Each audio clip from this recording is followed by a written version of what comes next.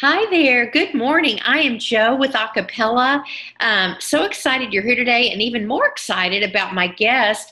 It's Bent Schulhorn. He is the Executive Director of Senior Helpers here in Dallas. We've worked together or coordinated care for many, many years, and Bent and his team are doing an awesome job with all this COVID.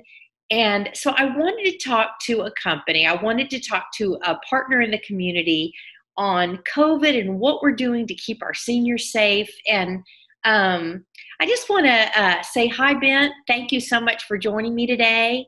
Well, thank you Joe for having me. I appreciate the opportunity, and let's talk away. Let's see how we can help each other and help folks.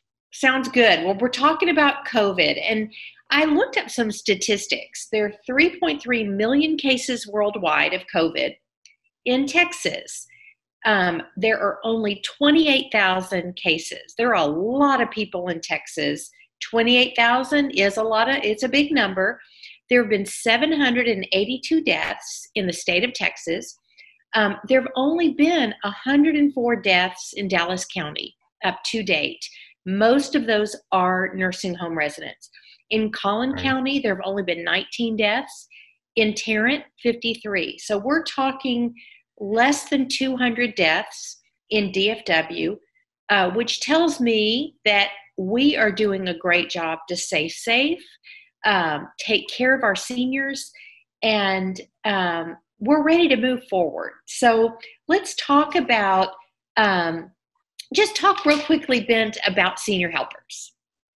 Well, first of all, Senior Helpers has been around the Dallas area about 13 years, so we're not new at this sort of thing. Certainly, the COVID brings in a whole new element into our type of care and service and how we do it and that. And unfortunately, I think this is going to be kind of a way of the future. So, we as an agency and most other agencies as well probably have all geared up, retrained all our caregivers, put in pieces in place to keep all our seniors at home safely and comfortably. And just kind of like you're pointing out, with the number of deaths and illnesses here in the last 8-9 weeks that we have now been under this quarantine and things, and all of the cases that we're taking care of in Senior Helpers, we've had zero issues. So we're talking about a little over 100 families or so, and 140, 150 caregivers was not an issue. And that's not to say that we're not doing our part to make sure nothing happens. Statistically, probably it will. But, for right now, we are doing everything that we can, including having retrained our caregivers, the way they clock in and clock out through our automatic system. They get asked questions prior to going to shifts. So everything that we know that we can possibly do, we are doing, including giving all our caregivers their PPE equipment that they need, the masks, the gloves, that sort of thing. Mm-hmm. So far, so good on that end. And I think that's why home care is, I think, going to become more popular. People are going to have to look at those statistics and say, gee, do I want mom or dad on a cruise ship or in a big facility?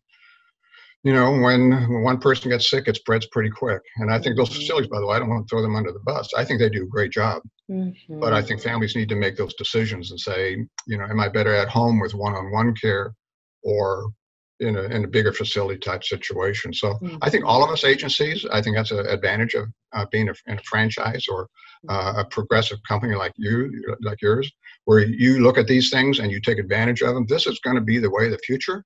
Mm-hmm. I'm actually excited about it. I don't like deaths. My job is to prevent people from getting sick and dying.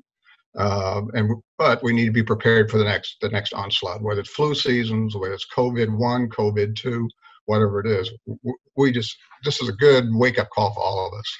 It is. I think it's just going to be a new normal on how, how we handle things and stay protected and keep our staff safe, keep our clients safe. We've had several clients that are in senior living communities that have gone home and have care at home, and they've decided, maybe I like being back at home, mm-hmm. So, that's the beauty of doing that one-on-one care.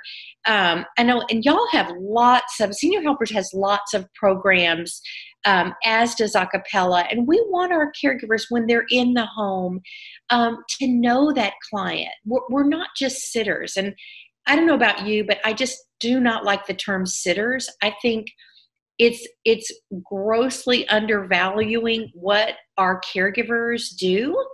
They are the eyes and ears for that client. They do the hardest job, the job that nobody wants to do. And just being there for the client, listening, observing. It's such an important role. And we just, I know we're talking about the front line and how important our front line is, but our caregivers are the front line too. Your Absolutely. caregivers and mine, we have not had one COVID client. We have had not one staff member test positive for COVID. And so that tells me we're doing what we need to do to keep our staff safe. And it's not to say it couldn't happen, but anything the CDC, the state guidelines, we are following. And I know Senior Helpers is following, and we just want to keep our clients safe at home. Yeah. So Ben, when you go out to the store, what are you doing? Are you masking up, or what are you doing? Yeah, that's a good question, Joe, because I have this, my wife says I have this ability to be oppositional defiant. I cringe at rules. I've always been self-employed, which is probably why I've been self-employed all my life, is because that's my nature. However, I have a responsibility to others. So I'm wearing a mask not because I feel unsafe, but because it makes other people feel uncomfortable when I don't. So I'm empathetic to them. I am masking up, yes, when I go into the store. Our office is probably like yours is. You can't come in anymore. Mm-hmm. And if you do come in, you're going to get a thermometer, strip on top of your forehead. You're going to be checked. You're going to wash your hands. You're going to do all of that.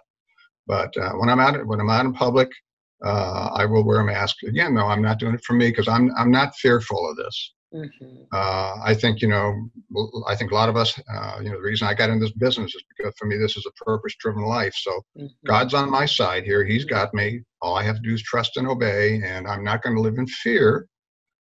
I am going to live with realities. The reality is I'm going to do the best that I can, and our staff is likewise doing the very best that they can to, clean up, wash hands, glove up, mask up, whatever needs to be done, whatever makes the seniors feel safe. And to go back to your point about when they call agencies like us sitter service, I cringe at that. Mm-hmm. I really do, because we, like you just said, we become family. Our mm-hmm. caregivers, oh my gosh, they go to families' funerals afterwards. I mean, they will almost not take care of their own family to take care of the seniors because they get so attached to them. Mm-hmm. And that's something that you can't get in a huge facilities where you're one of 16 or 17 people. So I know. And the statistics are, I think 35-40% of families, their children live in other cities. And so we do become family. That's true. And, and I know you have a lot of dementia patients, and you all do a wonderful job with dementia training. I wish we had more of that training. And I know you are a big advocate of Teepa Snow and her training that she does. Yeah. So let's talk about some dementia patients. Do you have any examples of, what do you do? Someone that is elderly, they've got dementia. How are you protecting them from all the news that's going on? If I were sitting at home all day watching the news, I would be terrified, and I don't have dementia. So tell me some tips that as Senior Helpers or Teepa Snow, what would she say right now for caregivers working with dementia patients? Well, interestingly, we just sat through an hour's training of hers. By the way, you can go to Teepa Snow, YouTuber, teepasnow.com. Anybody that's interested in her can find out all this information. But we just sat through using meaningful activities to engage people with dementia. Kind of the things that you should do and can do while you're with them. So let me go back to kind of square one. We probably, out of the clients that we have, probably 8 or 10 of ours have dementia. And as I say, hey, I'm a senior. I probably have a little that, I have some forgetfulness too. But the people that we're taking care of, the one advantage they have with us is that there has been no disruption. I mean, we're not, the gates aren't locked. People come see you. You can visit. You can do all of those. Nothing has changed for you. The only thing has changed is what's on the news. And I would say that our caregivers are smart enough, and we have certainly coached them to. To us, it's sort of a non-issue. Life goes on. We're continuing exactly what we have done before with the seniors, and if I hear that our seniors are sitting there with our caregivers watching the news, we have an issue. Mm-hmm. Most definitely. There are things to do. There's our activities, how to keep them busy. So we ask them to plan their day, kind of have something to do for the dementia. And as we know, dementia has different levels. Mm-hmm. So depending upon the caregiver that we put into a situation, typically they're trained and they know how to handle that particular situation. Mm-hmm. So it hasn't, no one has called me up and said, hey, mom and dad are overly anxious, they're freaking out. No, it's nothing. Mm-hmm. Our job is to keep them safe and comfortable at home, and that has not changed. Don't you find, I know for me at Acappella, our caregivers, they have really risen to the occasion, and I'm so proud of the job they're doing. Our nurses too, they're not showing that, oh my goodness, I refuse to take care of Mrs. Smith or Mr. Jones. They're really doing a great job. I'm so proud of our healthcare industry as a Mm-hmm. whole, but I think our caregivers, it's a hats off, shout out to them. Mm-hmm. And I know you've said this before, but we're in a state of emergency right now, and I see your stress level is great. You don't seem to be stressed, and you're right. You and I both, we've shared this before, we both have a strong faith. Mm-hmm. And I do agree. I think God's got this. And, yes, are we going to be doing things a little differently? Yes, we are. But God's in control, really? And, we still have seniors, even though we've got this COVID going on, there's still seniors that need us. They need someone to hold their hand. They need someone to listen, to help them, remind them to brush their teeth, or help them get in the shower so they don't fall. And, I just hope with this podcast, people remember our seniors still have needs. And it's people like Senior Helpers, Acappella. We are here to help, and we're here to serve. And, I know Senior Helpers, you all are doing everything you can to keep your seniors safe, and I just hats off to you. So Ben, the $1 million question, you have been so successful in Dallas. What do you say sets Senior Helpers apart, Dallas Senior Helpers? What sets you apart from some of our competitors? Well, in my first couple of years, I've done this for 13 years. The first couple of years, I just said, egotistically, I said it was me. It's not me. Mm-hmm. It truly is the experience that we have now. It's the caregivers that we've hired. It's my great caregiver manager who manages the caregivers, and we are hiring the way that we hire, and the way we train them, we bring them on board. Now, I will say every agency, I think, says the same thing, and I think every agency probably does it. I know in my heart that we do, mm-hmm. So I think that's part of it. I think that our Keep Us Snow certainly is a big thing for us as far as how we train our caregivers to understand our clients with dementia, because as we age, we're getting more and more clients like that, and that will continue. We have a staying home program, a going home safe program that we've had instituted about 6 months ago, where when somebody comes in from the hospital, how we bring them home, how we take care of them. I'm sure you have your own way of doing it, but we've really formalized the whole program. And with about 6 months ago, we also brought in a program called Life Profile.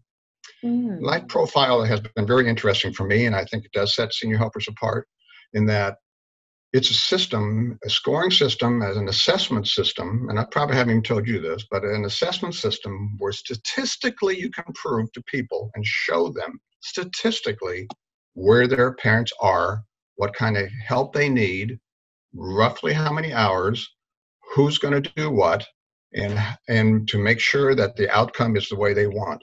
Depending upon the school, we can tell them statistically, and this has been a 15-year survey among seniors, hospitals, doctors. So, this is not Senior Helpers made up. This is a program that we found, or they found us, and we said, wow.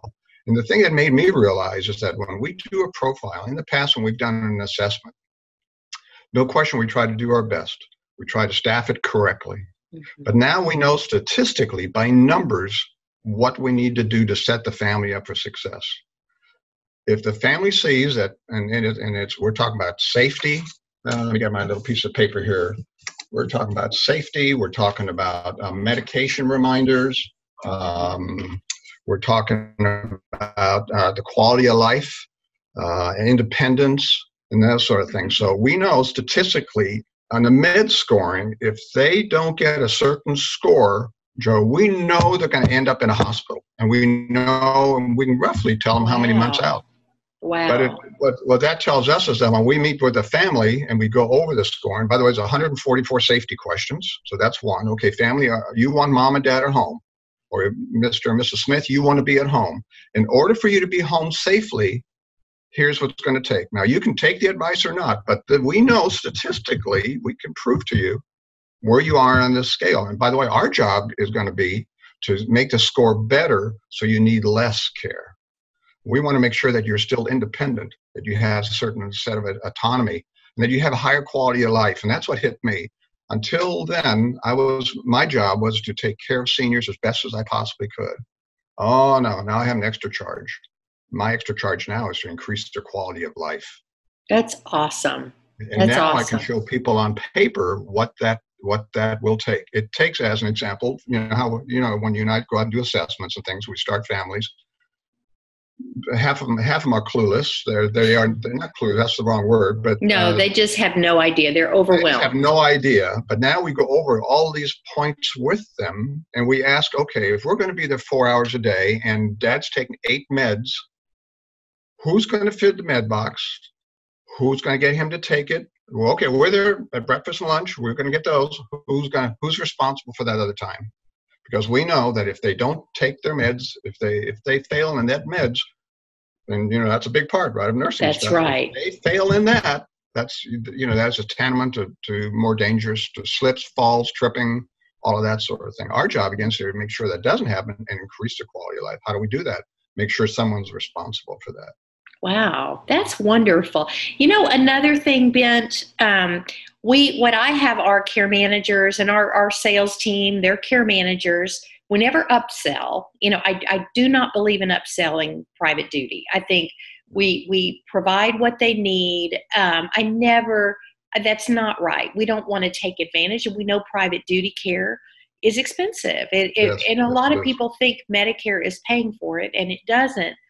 But one thing I do is I like our care managers to mystery shop there are a lot of choices.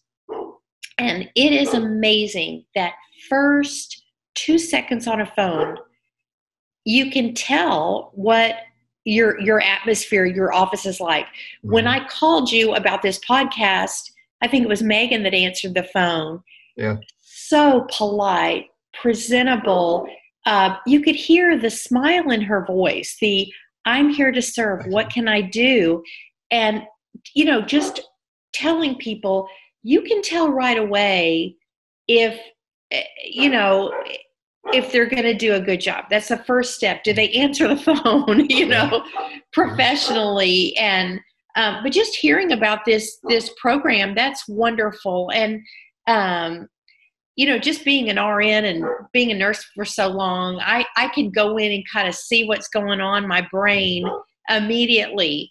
And some people don't have that, but that is a wonderful tool. And that's wonderful to hear that. So let's talk about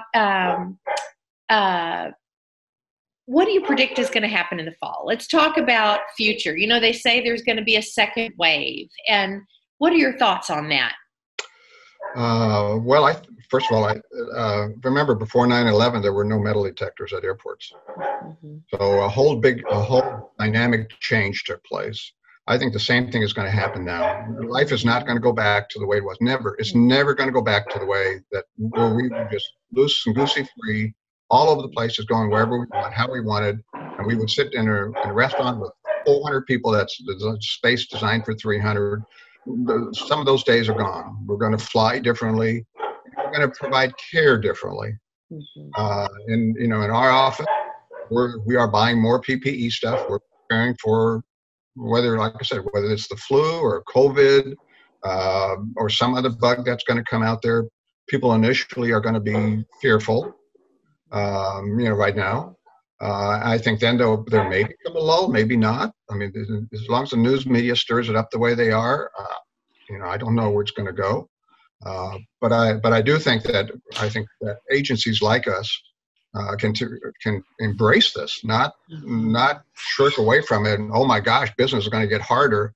No, embrace this. This is going to be a new part of caregiving, and we just have to be prepared for it. And we have to make families feel comfortable with it. It's okay to feel strange when a stranger comes into your house and maybe has a mask on, but let's prepare them for those things and why we're doing those things. And by the way, my other, I think probably like you, I think I have two responsibilities. One is to take care of the senior. My other responsibility is to take care of the caregiver. Everyone's worried about the caregiver coming into the house. I'm worried about my caregiver going into a house where there is the bug, right? I mean, it works both ways. So I want to make sure that both parties are as safe as possible. And as part of our assessment tool, we will, be able to do that. So. Well, I have appreciated this so much. It's just been an honor to have you as a guest. And how can we reach you if someone would like to get more information about Senior Helpers, need some help at home? What's the best way to reach you, Bent? Well, you can call Megan, and our telephone number is 214-361-7943. You're always welcome to email me.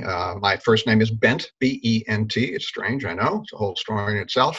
But Bent at seniorhelpers.com, and we'll be happy to reach out and help you any way that we can. And Joe, thanks for having me. I think this Thank you. It's been great. I've always had great conversations. And really, I know. And today in Texas, we're opening up. It's not business as usual, but 25% capacity at stores, and just get out there, support your local businesses like Senior Helpers, Acappella. Go get something to eat, have a glass of wine, and let's start this new normal safely and just get our economy going again. So thank you again to a fellow business owner for doing the great job you do, and we will talk to you again soon. Well, thank you, Joe. Thanks for having me. Thank you. Bye.